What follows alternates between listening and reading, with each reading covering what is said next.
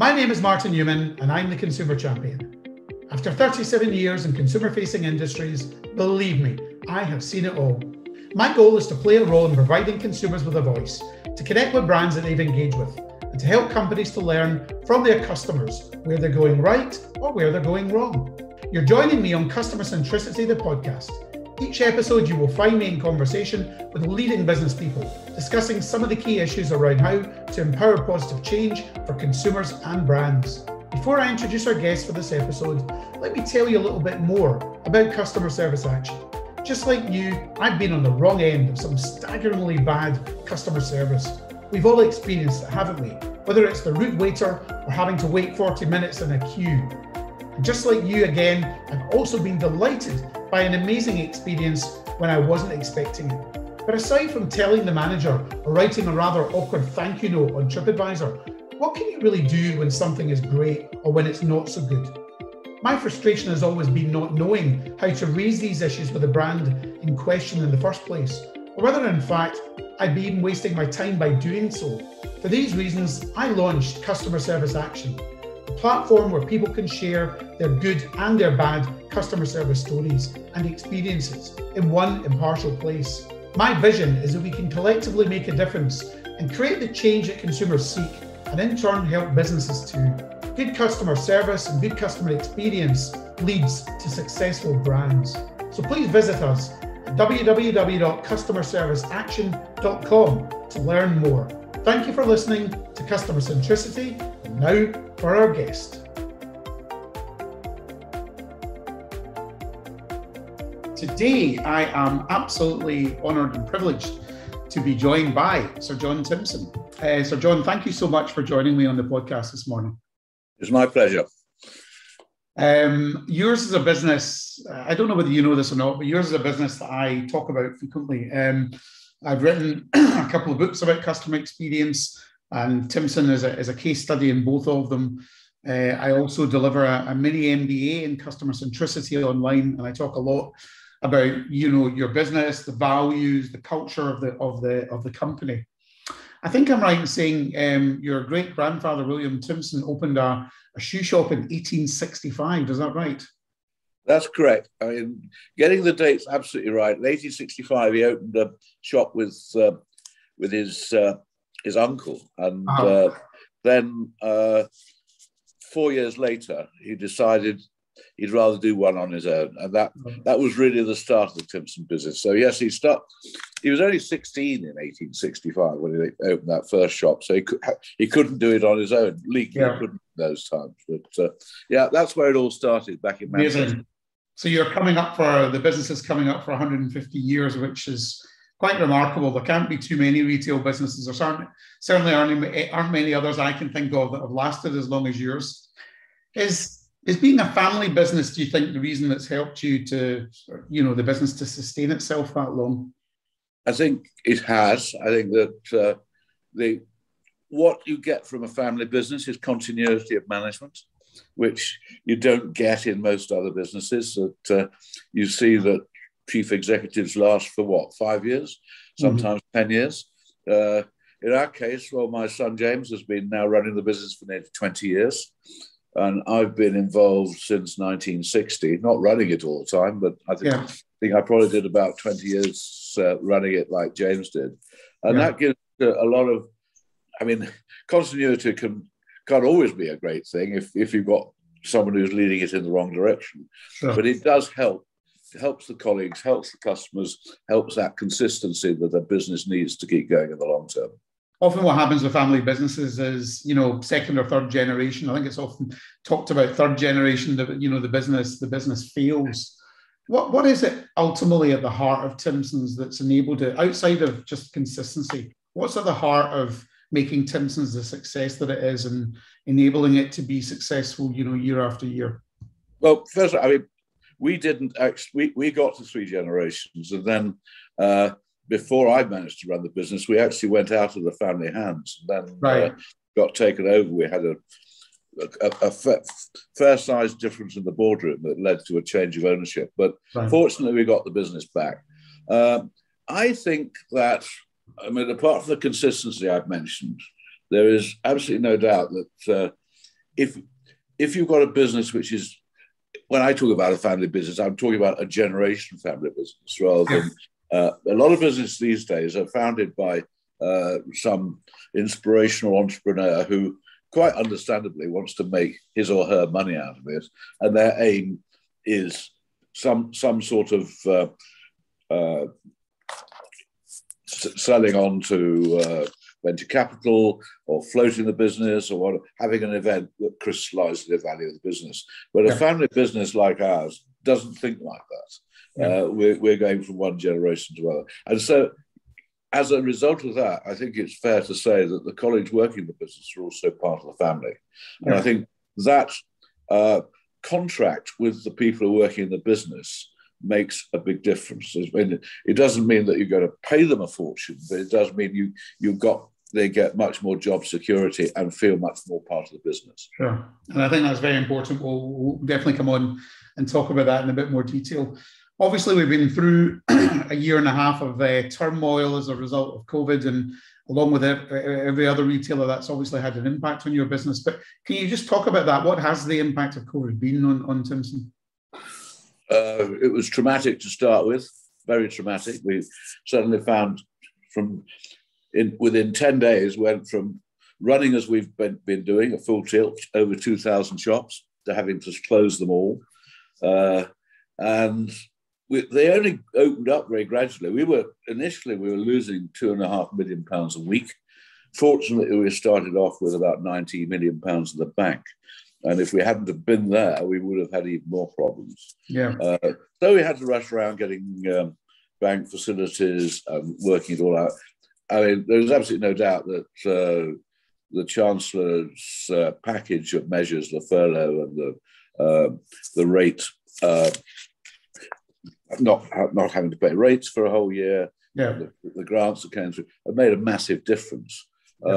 But also, we learned a lot through the pandemic. And in fact, we realized, like every business does when it's really up against the wall, you can actually survive on lower costs. And summer 2020, we had to really pull everything in. And we now run a much leaner business, which is really doing very well. And we found that actually we can run the business on slightly less people. Sadly, a few people disappeared, more than a few people disappeared last year. But those who are left tended to be those who are absolutely our superstars.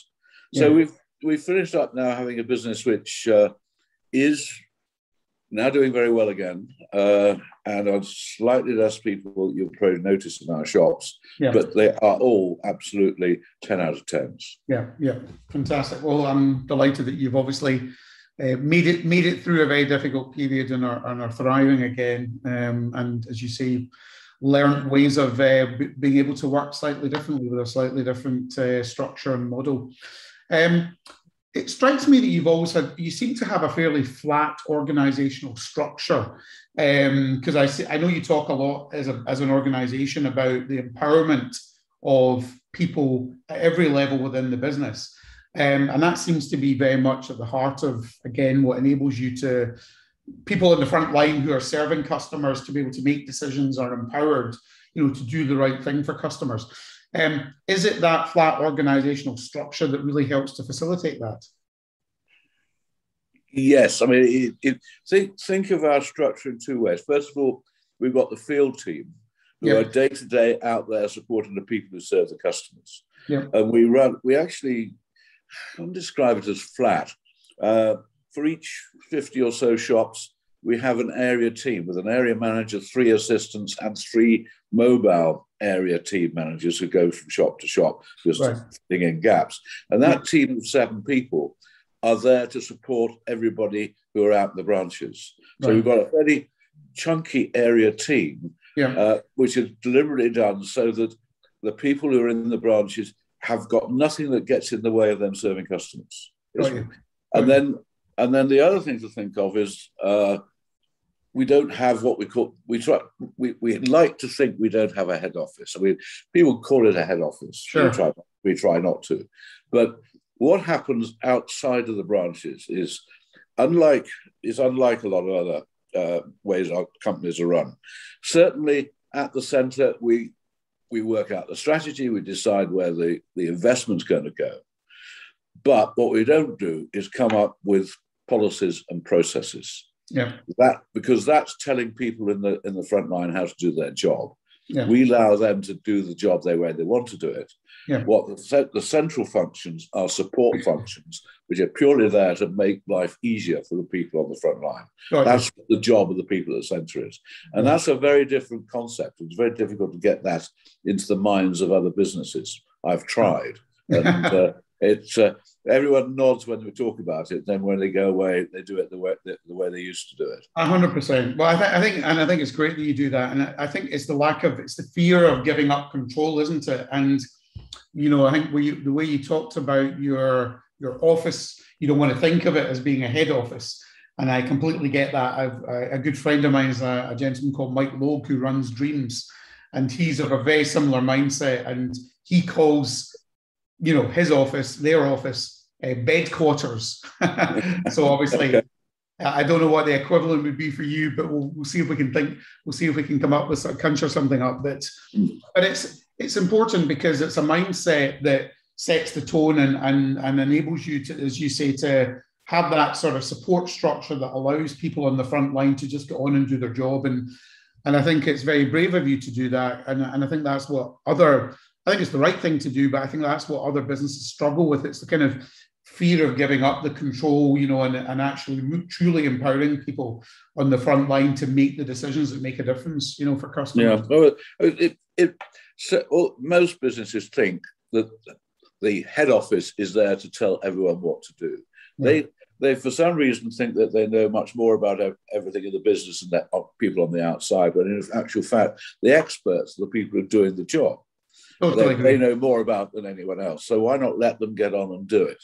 Exactly. And so it actually, you finish up, if you're not careful, with someone who doesn't know as much as the people on the front line, coming up with a policy which tells them how to do it.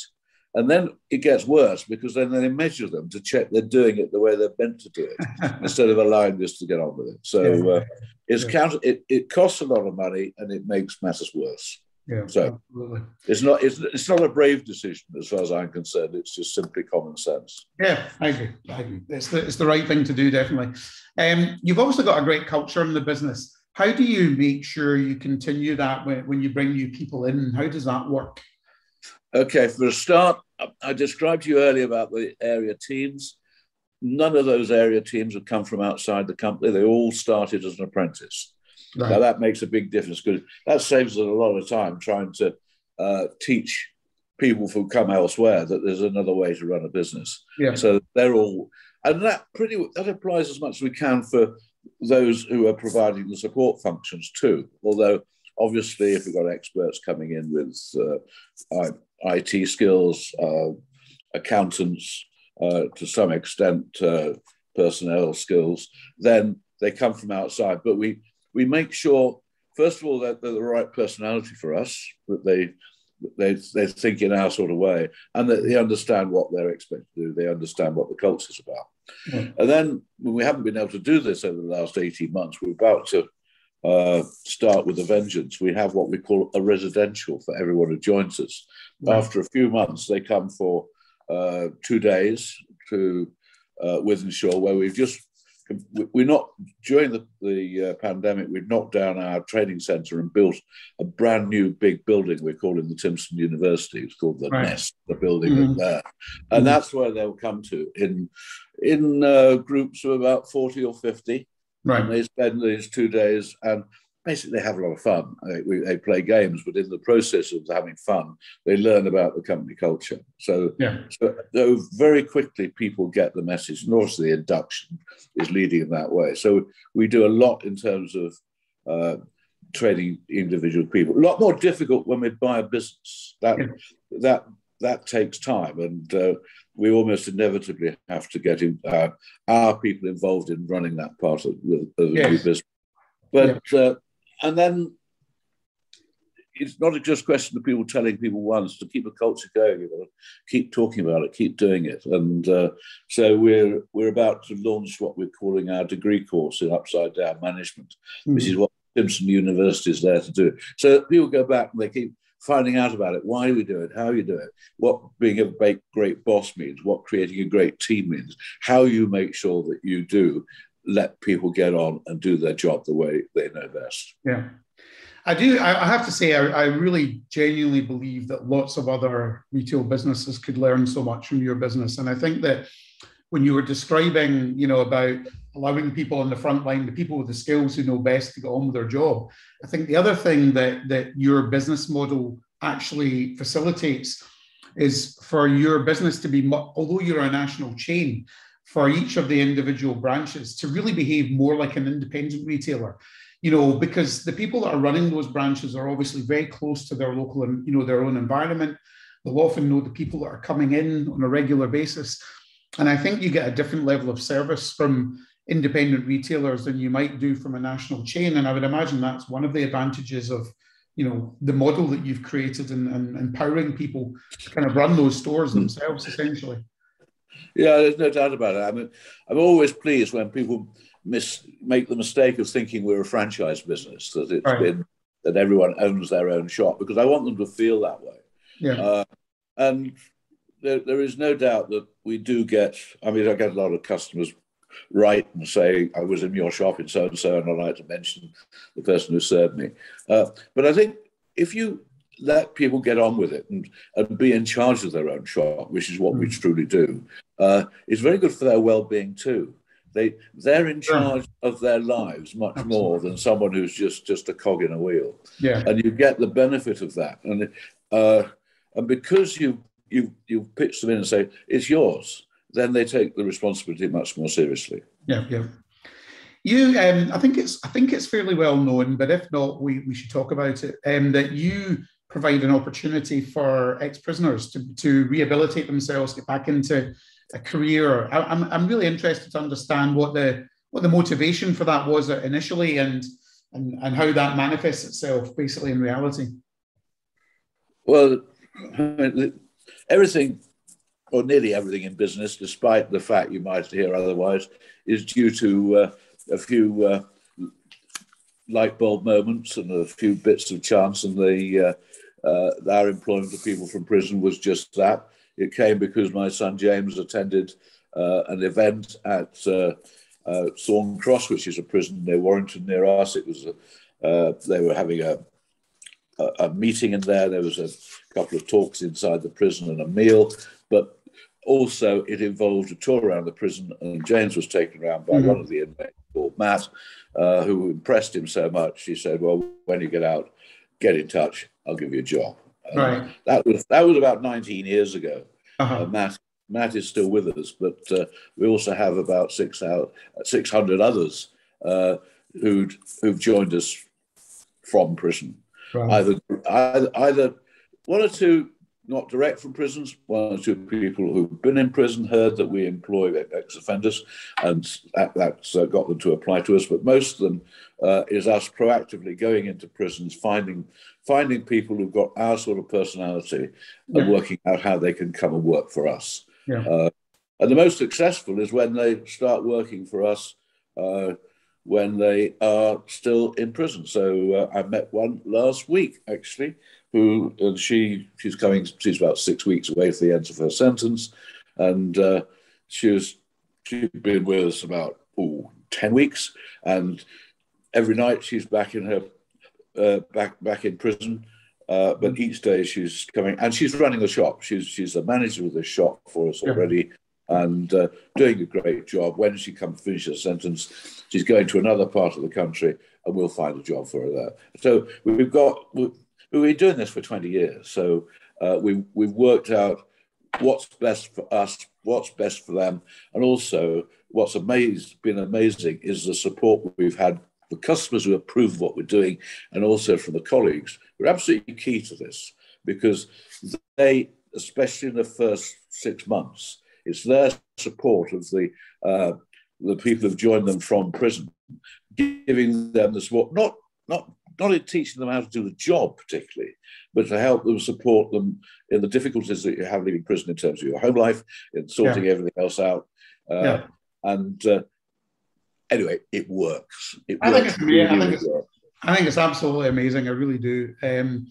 I would imagine, I mean, I'm certainly no expert on this, but I would imagine that the majority of prisoners who, you know, when they reoffend, you know, ultimately they're coming out of jail and they haven't got sort of opportunity that you're presenting to the right people with the right personality that are coming into the business, and therefore, you know, and there's not the sort of support network there to help find them work and give them the opportunities that your colleagues are getting, and that's why they ultimately end up going down the wrong path again. And so, you know, you're having I think it's obviously having an amazing impact on each of these individuals' lives.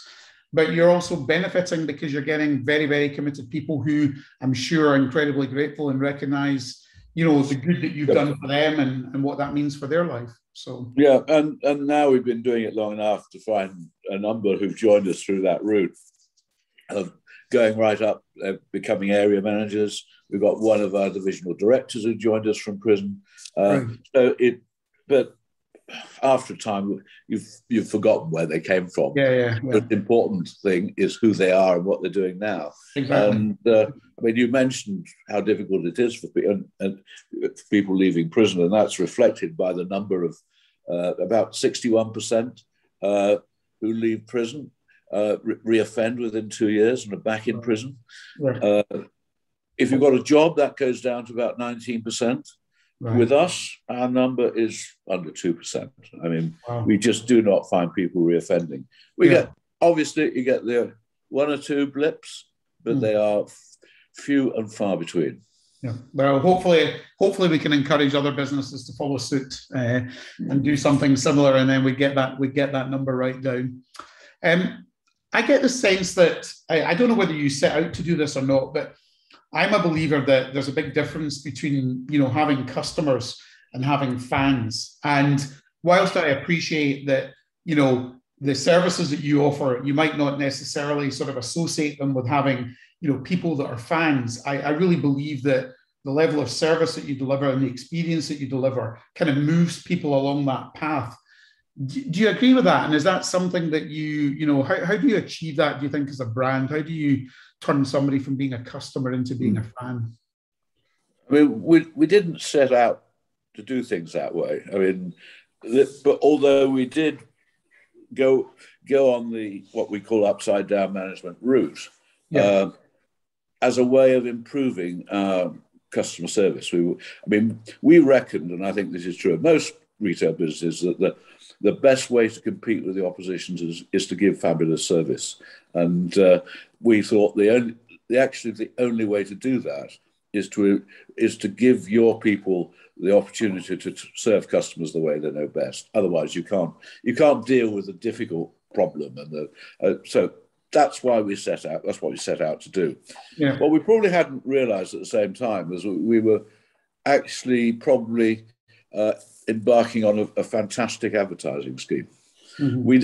We don't spend any money on advertising. We don't have a marketing department. We don't do any of that. But in actual fact, now our colleagues out there serving customers every day are our marketing department, good or bad. And fortunately, it's a very positive field. I mean, we do have things that go wrong. I know that. But generally, if someone talks to me, or I meet somebody I've not met before, and then where do you live? Or you shop with us? They'll say, "Oh, they talk about the people."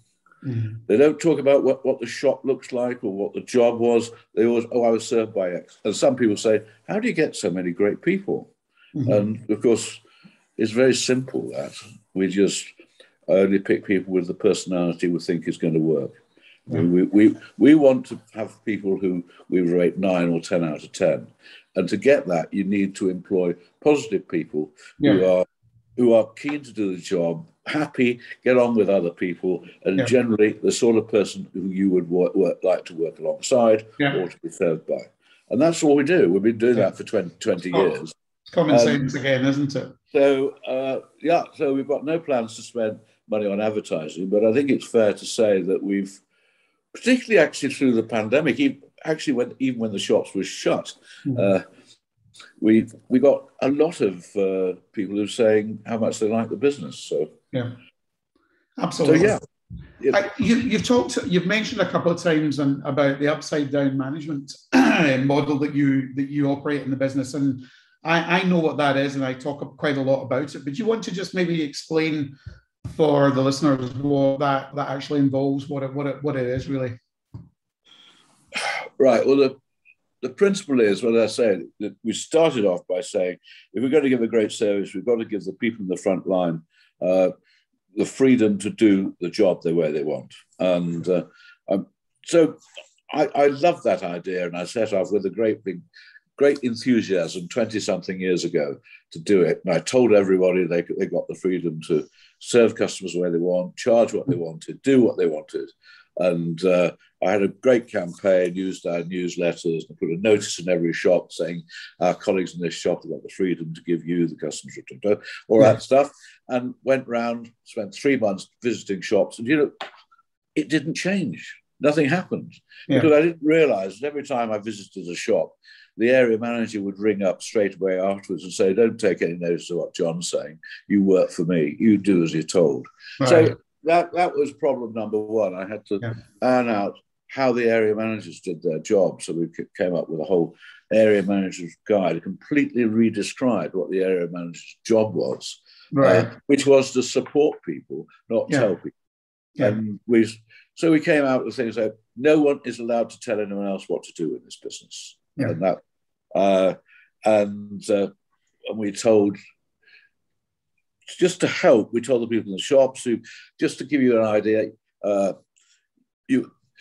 you can charge whatever you want, and you can spend up to £500 to settle a complaint without talking to anyone else. There were two examples of freedom they've got. And that started to help to get, when they got the area managers to understand what job I wanted them to do. And then I had to sort out the head office problem we talked about earlier, and said, you from the head office cannot tell people in the front line what to do. You're there to help them do their job, not tell them what to do. So when we put all of those pieces together, we discovered that the one thing that then got in the way was the fact that it only worked with the right people.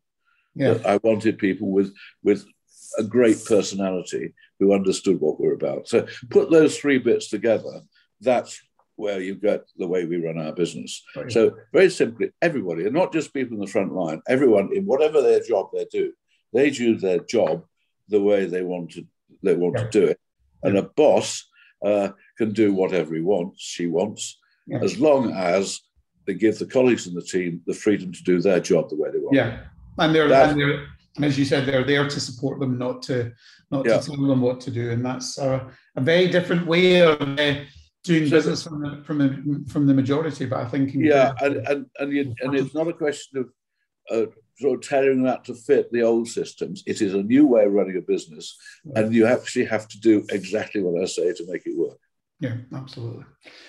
You own a number of other brands in the group. I don't know whether everybody that's listening is aware of that. So you've got Snappy Snaps, you've got Johnson's Dry Cleaners, you've got Barbershop, you've got a watch workshop, and others. And you did touch on this earlier when you were talking about sometimes to acquire a business, you have to put your own people and get your own people involved in those businesses to sort of change the culture. How else do you ensure, from a consumer point of view, how do you ensure, or do you want to ensure, that consumers know about all these other brands and your association with them? Well, we don't particularly plug the fact that Max Spielman is another one, which is a Timpson business. In fact, Snappy Snaps is a franchise business. So each one of those is owned by the franchisee who's in there. We've changed that by concentrating more and more on support, which I've always thought was a franchisor should do. But there's a bit of our culture in there, but there's also quite a lot of the individual owner's culture. And I think the other thing, frankly, I mean, it sounds a little bit harsh, but there's no doubt one of the main things that we do when we buy one of these businesses is we concentrate on getting more of the people that we like, and we say goodbye to the people who just do not get the upside, actually don't have the right values to work in a business like ours. People who actually just want to turn up to have something to do. We want to have somebody who wants to really make a career out of their job with us. And make a difference. Well, I mean, I think that makes perfect sense. Otherwise, you wouldn't be the success that you are as a business. There's lots of things going on, that other things that businesses are having to pay a lot of attention to at the moment, and not just pay lip service to, in terms of how they're going about addressing things like diversity and inclusion and social responsibility, which are, I genuinely believe, becoming increasingly important to consumers as well. What's your approach to all of that? What does that mean for you, and what are you doing about it? What we don't have targets in terms of either the number of women or men. In fact, it's straight. Whatever we do, we will always finish up in the shoe repair, key cutting business having a majority of men in that business, because it's what it attracts, and in the photo business, which is the next biggest part of the group, we'll always get more women than men. We actually are getting, we have a number of our shoe repair shops that are run by women. We're disappointed that we don't actually have a female area manager. When it comes to the central support facilities, they're just about equal. But we're not counting. I mean, the most important thing is having someone with the right personality. And one thing we have discovered is people who are the right sort of, we call them the right Mr. Men, the ones with the right Mr. Happy, Mrs. Keen, and so on. They come pretty evenly spread. If you concentrate on having the right attitudes, then that tends to work. Tend to find you get the right mix. Yeah, we've got a very diverse membership of our senior management team, and that makes a difference. I mean, both. I mean, fairly equally men and women, and we've got a good smattering of different races through the business, and that's good, and it worked well. And just finally, to ask you about your own perspective on other brands. Are there other brands that you engage with or you admire from the outside in as being customer centric? Well, we've always had a sort of very close relationship with Richer Sounds. Julian Richer is a mate of my friend James, and I read his book before I even started writing any of mine, and I thought it was a breath of fresh air the way he approached business. I certainly nicked a lot of ideas and admired Pret a Manger, who've run into more difficulties in the last 2 years than most, and I think they're going to find it tougher. I probably learned more in my first few years in retailing from Marks and Spencer's than anyone else. It's just sad to have seen over the last 20 or so years or more how they lost that edge. I heard a hint the other day that business might be getting a bit better there, and that would be great. And also, of course, in similar terms, John Lewis, who we all learned quite a bit from at one time. There are plenty of examples out there. I mean, we tend, a lot of our shops tend to be fairly close. If we're on the high street, we'll be almost certainly within a few doors from a Greggs, and we've got a fairly close relationship with them. In particular, I mean, they're one of the few businesses who have a very positive policy as far as employing people from prison, so they've got the same attitude there. Right. But there's always, it's always worth walking around the high street, chatting to other people. You're going to learn a lot more from other people than sitting in an office trying to come up with ideas on your own. Get out and about. And some of our best ideas, of course, not only come from competitors, but come from our own colleagues who do keep reinventing the business for us, which is great. Absolutely. And I definitely think too many businesses, I think, have lost sight of that and the importance of getting into the stores, talking to customers, talking to colleagues, and getting out and about, as you said. There's nothing. I've got to the stage where my son James runs the business, and if you remember the old Are You Being Served Grace Brothers television thing, Yeah. I'm young Mr. Grace, the old man who comes in and says, "You're all doing very well." I just spend a day or so a week doing that, going around chatting to the people, gives me a feel of the business. And I fondly like to think that they like to see me. And at my age, that's about what I'm good for, really. So, John, I'm very, very grateful to you for your time, for your fantastic insight and letting us get it under the hood of Timpson's and what makes it tick, and sharing, everything that you've done with us today. I think it's great, and I know that our listeners will really look forward to hearing all about it. So thank you so much for your time and for joining me today. Well, thanks very much. Nice to talk to you. If you would like to know more about what we're doing at Customer Service Action, the platform where people can share their good and bad customer service stories and experiences in one impartial place, then please visit customerserviceaction.com. Please remember to subscribe on your favourite podcast app so you can be notified when we go live with future episodes. Thank you so much for joining us today on Customer Centricity with me, Martin Newman.